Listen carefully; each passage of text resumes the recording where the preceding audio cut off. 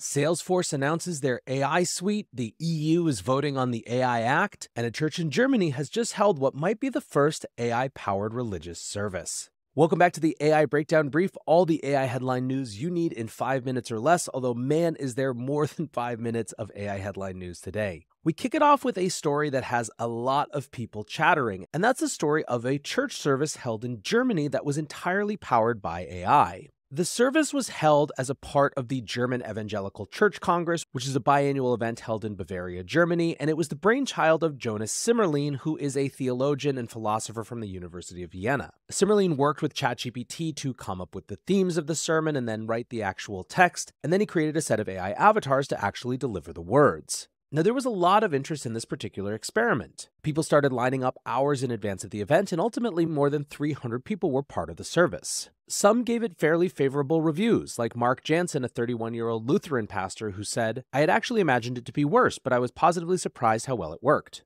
But at the same time, many found the AI avatars somewhat lacking in the delivery. If you listen to my recent AI Read Long Read Sunday, you'll know that AI just doesn't always get the normal human cadence of things, and that seems to be doubly true in the context of a religious sermon. Still, it doesn't seem like the goal is a replacement of religious leaders. Simmerlein instead said that it was to show how it could help them, coming up with ideas for sermons or actually even writing them, freeing up their time for other needs within their congregations. Speaking of AI avatars, while it wasn't clear which service Simmerlein used for his sermon, there's a fairly good chance it was Synthesia.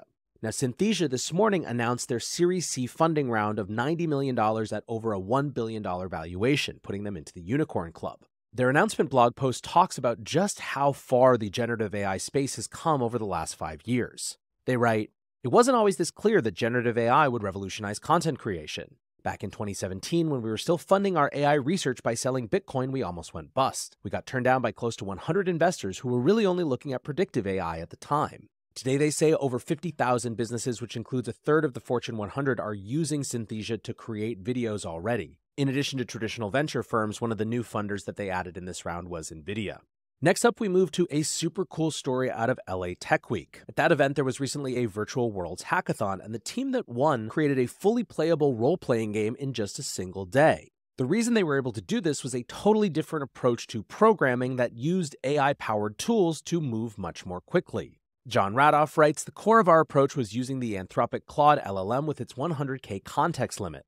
This enabled us to maintain a long story with a high level of cohesion. The team also used Blockade Labs' Skybox generator, which is something that we recently talked about on this show. One of our big themes has been the democratization of who can create what type of experience online. And while obviously these guys are programmers and already an entrepreneurial team, the speed with which they were able to wire together AI tools to create something actually playable suggests just how different it is to create in this new environment." Speaking of creating in the new environment, Facebook has joined Google in announcing a music-focused AI generator. NVIDIA's Dr. Jim Fan writes, "Meta, on its impressive open source streak, hits another llama moment for music AI. MusicGen synthesizes music audio given text or melody prompt, accompanying melodic track, or even whistling and humming. Right now, MusicGen is available as an open source model on GitHub, or you can also go to Hugging Face and use their demo interface to create a 12-second clip. As Jim mentioned, you can drop a reference audio piece or even whistle or sing into your computer microphone to give it some guidance. One of the examples they gave when they announced it was turning a Bach melody into an 80s anthem.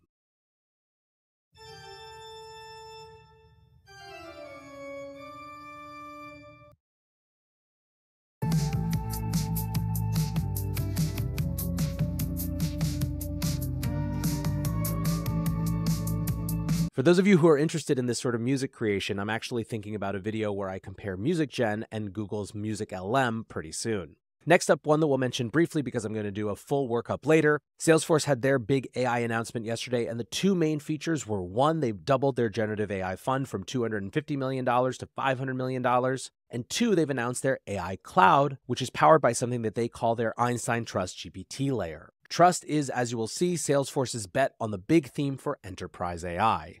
Now, meanwhile, over on the policy side, former British Prime Minister Tony Blair has said that AI could be the most substantial policy challenge ever. He recently co-authored a report arguing that the UK is not prepared for the challenges that lie ahead. The report, called A New National Purpose, says, quote, "AI's unpredictable development, the rate of change, and its ever-increasing power means its arrival could present the most substantial policy challenge ever faced. for which the state's existing approaches and channels are poorly configured. Now that said, the UK government did just announce that OpenAI, DeepMind, and Anthropic had all agreed to open their models to the UK government for research and safety purposes. Remember yesterday we discussed British Prime Minister Rishi Sunak saying that he wanted the UK to be the geographical home of global AI safety regulation. However, another contender for that title is, of course, the EU. This week, after 43 technical meetings and 12 political meetings over the last year and a half or so, the European Parliament is slated to vote on the AI Act. The AI Act has been somewhat controversial. As Axel Voss points out, of the 85 articles, 82 are focused on the risks of AI. At an event in London last month, OpenAI CEO Sam Altman said that in its then form, they might not be able to comply with the EU AI Act. Altman went on to call the current draft of the EU Act over-regulating. Now, this set off a firestorm in the European Parliament, with many members of that body speaking out against Altman's comments. One Dutch parliamentarian said, "We shouldn't let ourselves be blackmailed by American companies. If OpenAI can't comply with basic data governance, transparency, safety, and security requirements, then their systems aren't fit for the European market." Thierry Breton said the rules were not for negotiation, saying, "Let's be clear, our rules are put in place for the security and well-being of our citizens, and this cannot be bargained." Now, a couple days later, after all these comments, Sam Altman backtracked and said, of course, OpenAI had no plans to leave the EU. If and when the AI Act passes later this week, we will do a full workup of everything that is contained therein. For now, guys, that is it for today's AI Breakdown Not So Brief. If you're enjoying, please like, subscribe, and share, and I'll be back soon with the main AI Breakdown.